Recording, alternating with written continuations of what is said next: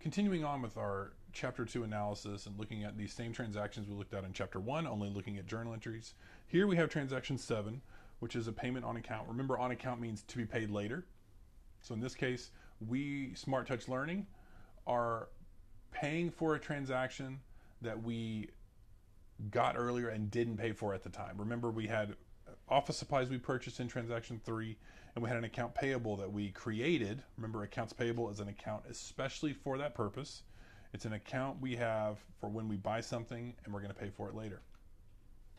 So again, start with cash. Do cash first. If there's cash in a journal entry, do it first. That's a good way to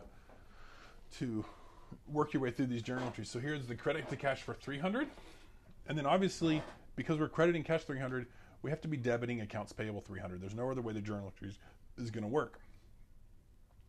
We're going to decrease accounts payable 300. Accounts payable has a natural credit balance. So you can see on November 3rd, we had 500 in the account. And then here we are on the 21st, debiting 300 to the account, functionally decreasing accounts payable. And a lot of students will have trouble with that, but it really is just a matter of we don't owe 500 anymore. We just paid $300. And so we have to decrease the account 300, leaving 200 in the account. Next transaction, transaction 8. Here we're going to collect 2,000 from a client from transaction 5. Remember, in transaction 5, we sold services for 3,000, and then we created accounts receivable for 3,000.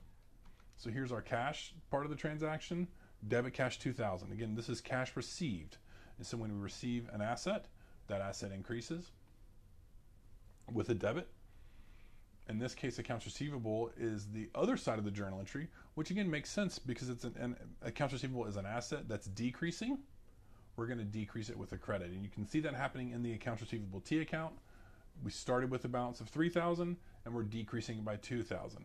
The same thing with cash. You can see the increase in cash, 2,000 from this November 22nd transaction. Transaction 9, payment of cash dividend on November 25th. The payment for cash dividends. Dividends are on our T-chart with the natural debit balance. But here I would start with cash. Always start with cash if you can. If you don't want to, obviously you don't have to, but I think it's helpful because you're going to see cash so many times. Cash is going to be the most common account you see in transactions in Chapter 2. And so if you get really good with cash, then you're going to see these journal entries are going to start to be a little easier. Here we're crediting cash 2,000. You can see the effect on the T account also, cash going down. And dividends, again, dividends have a natural debit balance. And so we're increasing dividends. Here's the increase for 5,000. Now there's 2 worksheets that you can do at this part, worksheets 2 and 3. Worksheet 2 is really a review worksheet. It has a little more specificity in terms of the length of time for the assets. It talks about things like current assets and current liabilities, non-current assets and non-current liabilities. The thing to remember when you do that is a current asset is an asset that's going to be used up in less than 12 months. A liability that's current is going to be paid in less than 12 months. And so that might be one of those worksheets that you're not really sure about until you look at the answers, but that's okay. The most important worksheet here is worksheet 3, however. Worksheet 3 is your first opportunity to do journal entries.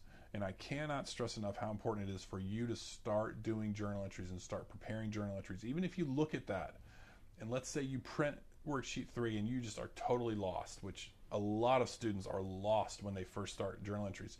Try the first entry. Just try it. And if you're not sure, then look back at transaction 1, because the first transaction on your worksheet 3 looks a lot like transaction 1. But don't look at all of them. I want you to try each transaction on worksheet 3. Try each one separately. Don't just look at the answers. Don't just look at the textbook and kind of copy. I want you to try to tax your brain to figure out how to do these journal entries. Eventually you will get it, but it is a matter of you putting that effort in, trying and trying and trying until you eventually get it down.